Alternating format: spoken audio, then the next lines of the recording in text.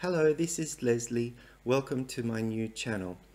I'm mainly interested in street photography and I wanted to make about 20 videos or so sharing some of my photos and talking about some of the equipment I use. In today's video I wanted to quickly talk about 3 lenses that I've found for street photography. There are 3 pancake lenses. They're not that widely known just because they're not Nikon or Canon. So yeah, I made some pancakes, and well, actually these are called pikelets in English. If you're a foreigner, it should actually be called pikelet. Like a pikelet lens would be more appropriate because pikelets are small pancakes. So anyway, without further ado, so the first pancake lens I bought for my Nikon camera is this one. It's a Voigtlander color skopar 28mm, and I really like this lens. It's manual focus, it's quite short. I'll show you compared to the 35mm f2. So 35mm f2 is on your left. So it's at least a centimeter, or probably even 1.5 centimeters shorter than the Nikon equivalent. This is I think 42mm equivalent with DX crop sensors. So it's kind of middle for a crop sensor camera. It's kind of an ideal focal length. The next one I bought was the 20mm version. I really like that lens, that 28mm, and I thought the quality was really good. And I was a bit worried in the beginning about the manual focus, but that didn't turn out to be such a big deal. So the next lens I bought was in the series was this 20mm one. 20mm. I think it's also called color skopar. Let's just wait till it focuses. Oh, it doesn't want to focus. 20mm skopar. Now, I was a little bit worried in the beginning because I saw this review that was soft on the edges and all this sort of thing. But this has turned out to be one of my favorite lenses on DX anyway. We'll see how, I haven't got a digital FX camera yet, so I'll see what it turns out like. But I'll put up a few photos with this lens that I've taken with this lens on DX. So I'll put those up now and you can have a look at them. Okay, so I like it because it's really small, and on my camera, which is a D3300, it's just a base model camera. This is equivalent to 30mm focal length. So it's kind of wide angle, very similar to 28, in between 28 and 35mm on the full frame camera. So I found this focal length probably even better than the 28mm, and I found the quality good enough, plenty good enough, you know, because if you look at my photographs, if you look at my website, most of my photographs are blurry anyway, and some of them are sharp, but anyway, I think it's important to look at the images that you get with the lens and not just pixel peep or whatever they call it and look at brick walls and all those sort of test charts. I'm not that sort of a photographer, although I did read a lot of reviews about these lenses from lens reviewers, but I noticed that a lot of photos from those lens reviewers aren't very good. Like the optical, if you look at the photographs taken with the optical limits review site, they're not very good. So anyway, and then I was so happy with those 2 lenses, I ended up buying the third and last lens in the series. It's still a pancake lens. It's the Ultron, 40mm Ultron, and this comes with a close-up lens as well. I've got it with an extra without all the paraphernalia attached, it's only that big, right? So that's a very shallow lens. Now I'll show you the 35mm as a comparison. 35mm, right? Sorry, I can't see what I'm doing with the lenses in the way. It's actually almost half the, and that's focused all the way out. They're both focused all the way to infinity, I think. Or is it the other way around? No, to infinity. So they're really short, and you know, you might ask, well, why is that such a big deal? Well, because when you're doing street photography, you know, people, if they're looking at the lens, they can't really tell if it's pointing at them or not. Like if you're just quickly glancing at this, you can't really see where I'm pointing it at. But if you take a big long lens like this one, you can see, if I had touched this to the camera, you could see if I'm pointing it right at you. So these short lenses are very discreet, I found. And I found myself capturing images of people that didn't even know they'd been photographed. Now, because it's the last lens I bought of the series, I haven't actually used it that much, this 40mm ultron. And I tend to do my product photography with the 50mm lens, Nikon lens. So I haven't used it that much, but I'm looking forward to using it, especially on the full frame, because this is kind of like a very normal, ideal field of view that's not too wide and not too tight. So this also comes with a close-up adapter and a little lens hood. Now the only thing I don't like about this lens is this lens cap here, this small little lens cap. It has a tendency to come off. It's not held on very tightly, and you can't buy a Nikon one that small. So I tend to just pull it off, and then when I put it back on, I sort of screw it on a bit, make it a bit tighter. This also comes with a lens hood. We'll get the close-up lens off.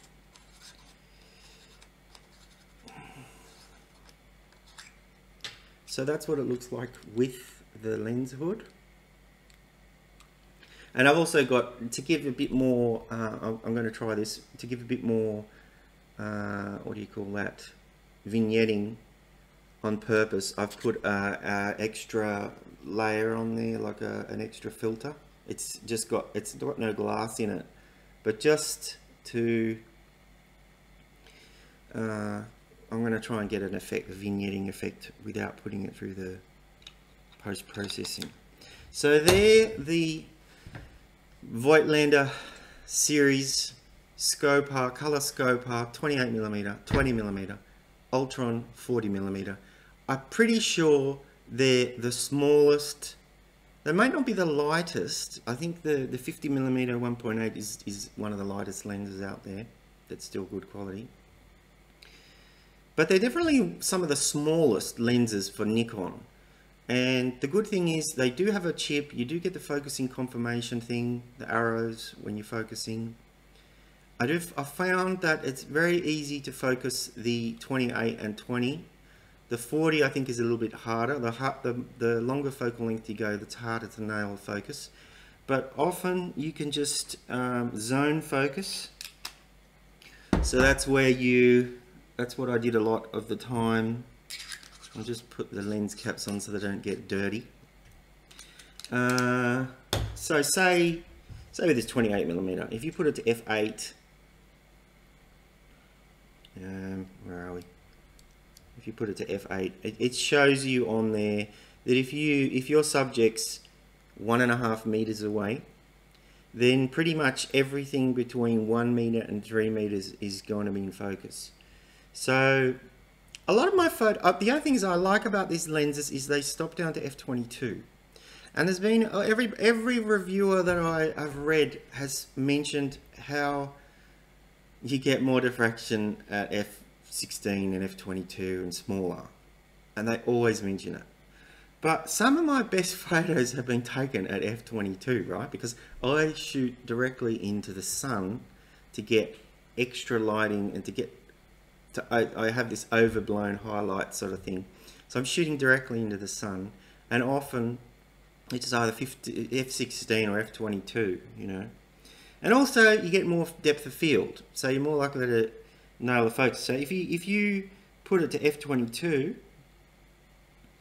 and your subject is, let's say it's 1.5 meters away. Say your subject is 1.5 meters away. Well, maybe that's a bit too close. If it's, say, 2 meters away, everything from 1 meter to infinity is in focus. Like, you get much more depth of field, right? So you might think, well, manual focusing sucks, but actually, if you play it to your advantage, you don't even need to focus. You can just drop the aperture down a bit and then use your little scale here to work out what's going to be in focus or not. So that's what I often did, and just see, with the Ricoh cameras, it's called snap focus. You have it here in this lens. You just set the thing. That's what I like about these lenses. You've got the scale there in the middle. There. Where are we? It's very hard to do this because this is reversed. So, you know, some lenses don't have that scale. I think the 35mm DX lens, Nikon, doesn't have that scale. So I sold that lens. I mean, the other thing is all these Voigtlanders use 52mm filter thread. That's compatible with the AFD lenses, which I'll talk about in another video, which are autofocus. And I generally find that very handy. So that means, you know, this lens hood you could put on the 28 or the 40, and you could probably put on this close-up lens as well onto those.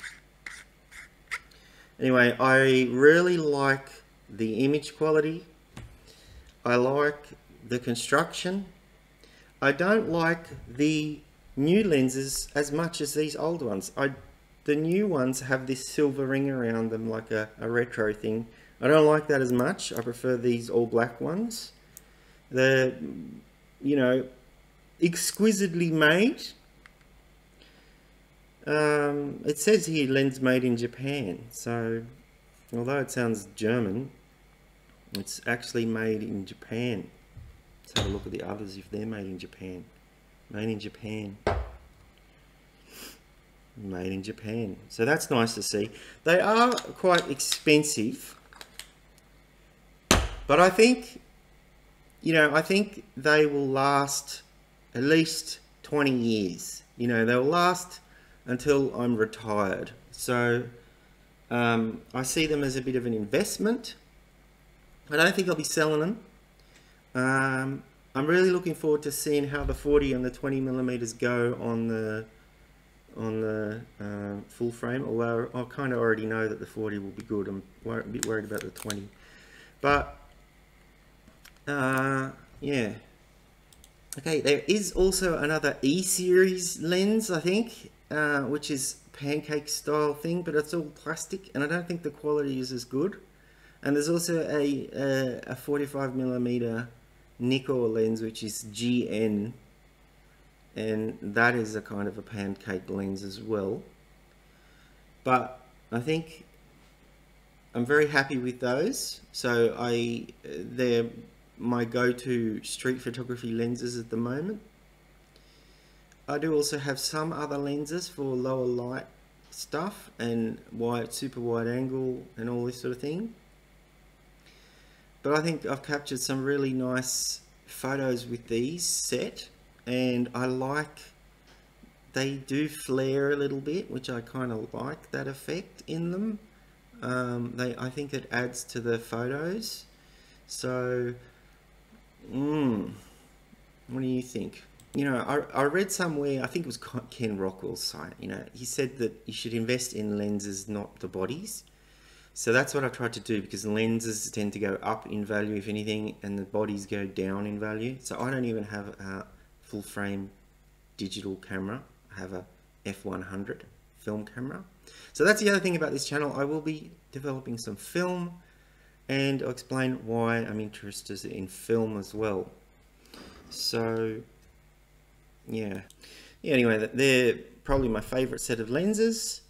They're very small. I tend to just take 2 or 3 of them with me, one on the camera, maybe one in each pocket, and sometimes just 2. Sometimes I just take 2. So if I'm taking the 28, I might take the 40. If I'm taking the 28, I might take the 20. And you know, I wouldn't take, for example, the 28 and the 35, because they're with the Nikon 35 too close. So, and I wouldn't take the 24 with a 20 or a 28. So I tend to just take a bit of have a gap and take 2, and that's how I do it. Yeah, so I'm not disappointed in any way, and I met my expectations. But the thing is, if you are one of those people that's going to look at the images and be wondering, oh, is this good enough quality? Then, you know, if you buy smaller lenses, you got to make some sort of sacrifices somewhere. Either you have to pay more, or more likely the quality is not going to be as good as some sort of big Sigma art lens or whatever they have these days. I'm not into the big lenses at all. Maybe